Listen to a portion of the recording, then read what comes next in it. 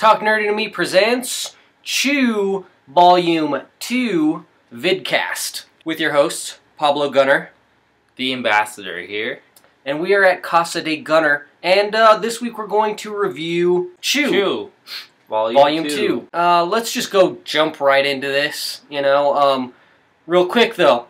Our system is by SKIM Pass. We have variations for those, and we'll go into that, based off of our decision.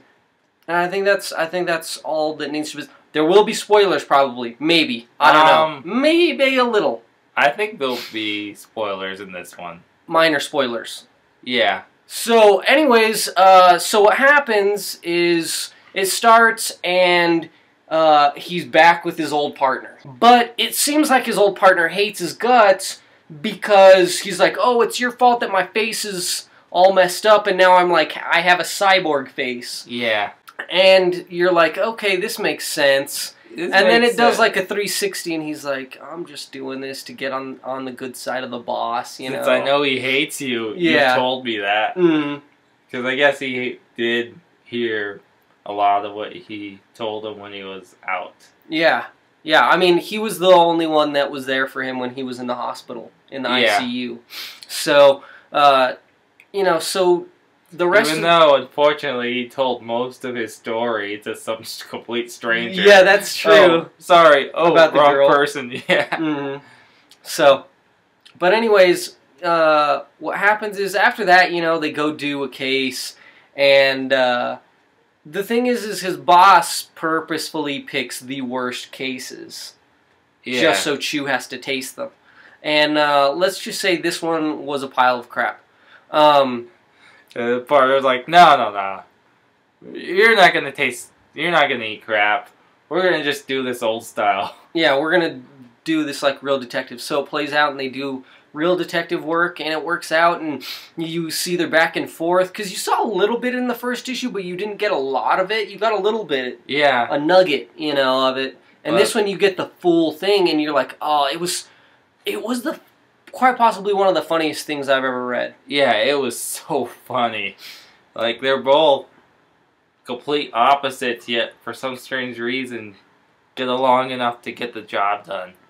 I guess the best comparison would be if you ever watched that show Psych. Sean and his partner. They always seem like they hate each other, yet they're best friends and getting along and solve cases. Yeah. It ends with them finding this fruit that tastes like, or food that ends up turning out to be a fruit, that tastes like chicken when cooked. So Tony Chew, goes on this secret, covert mission on his own to this island where it's from, because when he tasted it, he knew where it came from, because that's part of his powers, is he, can taste stuff or chew stuff. He had it before this as well. That was in the previous volume. Yeah. So he goes in search of that. And he's also kind of there for a different reason as well. His brother is getting himself into trouble. His brother and then his love interest is what I want to say. Yeah. So he goes to this island, and he's going to get to the bottom of this fruit that tastes like chicken when cooked. Yeah, and his brother's kind of like going along with it for the most part. Until later on, things really start going crazy. Until he breaks his jaw. Because he was down with it till the end, until, I think the whole thing, until it just crashed and burned. Yeah, and then, but the nice thing was, with the love interest, there's finally, a way for them to actually communicate, talk without, any awkwardness. He finally manned up. Yeah. And so that was relieving to see, and now there's a little flirting back and forth that can happen in the other books now. Right. So, for me, I didn't really like that the first part of the book, which would be the first issue of the volume, was hilarious, and it had him and his old partner teaming back up, and then he goes to do a mission on his own. For me, I didn't understand the motivation. Like you said, you mentioned his brother. We also mentioned his love interest. To me, I didn't, in the writing, I didn't see the, I feel like the writing didn't do a good enough job of driving that motivation, saying he's here because of the love interest, he's here because of his brother, because he kind of hates his brother. Yeah, but... And he doesn't really know this woman. Yeah, but family is kind of a love-hate relationship. Yeah, it can be. Well, it seems like there, it's like, well, this is for your own good, so I'm going to break your jaw. Yeah, break your jaw and pull you away. And I'll probably... You know what? He may enjoy it, too, while he's doing it. Probably. Yeah. So, it's all family. For me, he's off doing this mission on his own, and they mention that multiple times throughout the thing where they're like, hey, you know, he's on his own, he has nothing to do with, he's not doing it on part of, the FDA? Yeah, the amusing part was when he tried to use his FDA to do some authority down there, and it fired back on him. Yeah. They're like, well, actually, we looked it up, and yeah, you're not on a case down here. Yeah. But the guy's still willing to work with him, and you realize in the end, he was just using Chew. Mm-hmm. But that part was pretty amusing with the crazy guy. Yeah, I think it was the sheriff or something like that. Yeah, something like that. So, but anyways, like I said, for me, I didn't feel like why you gave me a taste of their their partnership that was so great, so funny. Like I said, one of the funniest things I think if I read this in issues, it would probably be probably the issue I enjoyed most, just because it was funny, their chemistry and everything like that. And then you throw him off by himself for the rest of the book, and to me that it makes sense, and he's covering for him and stuff, and he's like, hey, you better hurry up and get over here, get back, you know, and figure this thing out. And he just brings down this operation, I felt like, for nothing. Like, why mess with it? Okay, get your love interest and get your brother out of there, but why do you have to bring down the whole organization? For what purpose? Like, I didn't understand it. To me, it would make more sense to do this kind of story after we've had maybe a little too much of the partnership. You know what I mean? Like, yeah. Once you're starting to get sick of it and you're going like, okay, I need to switch it up for me, please. And then throw him out by himself.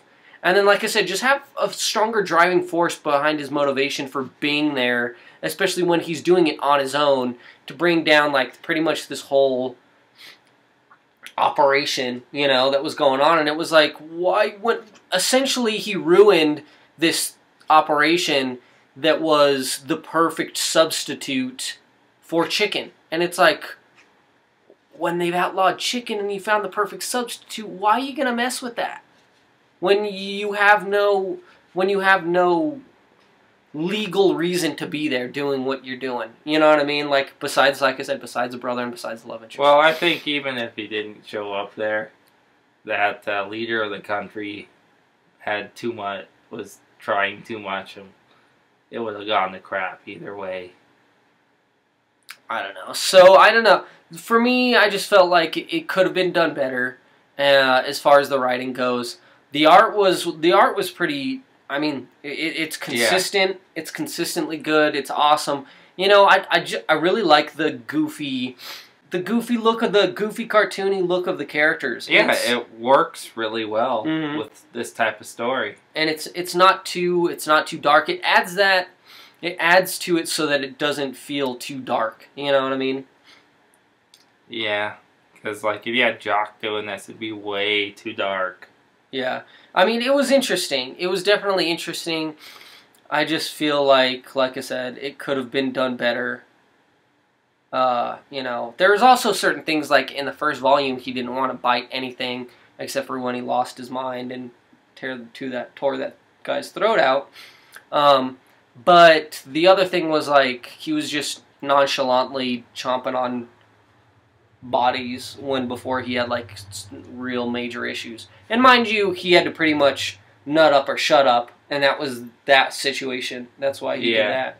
So, But for me, because the writing was weaker, I can't give this one a strong buy. You know? Well, I can't because I just read, because a week or two ago we read East to West. And after reading that, I can't put this book in the same category as something like that. Right, and it's not that, like, the art, it's not, the thing is they're different genres too. Though, yeah. So they're hard to compare. You know, I know people just go comics and comics, but it's kind of like, to me, I feel like it's apples and oranges because East to West is so... It's so different, but it's still one of those where it's like a book that left a lasting impression versus one that was, oh, that's pretty good. Yeah. You can't really put them in the same category. Right, that's true. Because strong buy has to be something where you're gonna, like, remember and be awed by it for a while instead of just, that was good at the moment. Right, yeah. You're like, yeah, that was enjoyable read, whereas you're like, wow. Right, you know, I mean... Like, still, even to this day, I'm kind of like, wow, with East to West. Mm-hmm. So, yeah, that's where I stand. It's a buy for me, so... Yeah, it's a buy for me as well. And that's it for us here at Talk Nerdy to Me. You know, make sure you share this video and other videos, you know, and check out all our social media stuff, like Facebook.com/TNTM the show. You know, share that with your friends because I'm sure they'll enjoy our nerdy content. We have our sponsors below on our webpage as well. Mm-hmm. So check those out. And then in the YouTube, we'll have links to our sponsors as well. And then TNTM the show is also the name of our Twitter, which I never keep up on. Rarely do.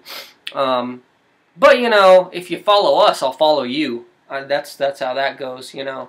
Yeah. Type of thing. So, you know, and then what else do we have? Our Talk Nerdy to Me, the show at yahoo.com. That's our email. If you want to send us any emails, you know. Please no emails of she-mails, though. We get enough of those. Ambassador. They're all to him. I don't know why. It's weird. What? Me? No. So, and then, what else do we have? Oh, the website, like you were saying. Go to the website, www.talknerdytheshow.com. You have to put in the dubs, or it won't work. It'll go to something else different. So, that's it for us. Keep those eyes hungry for comics.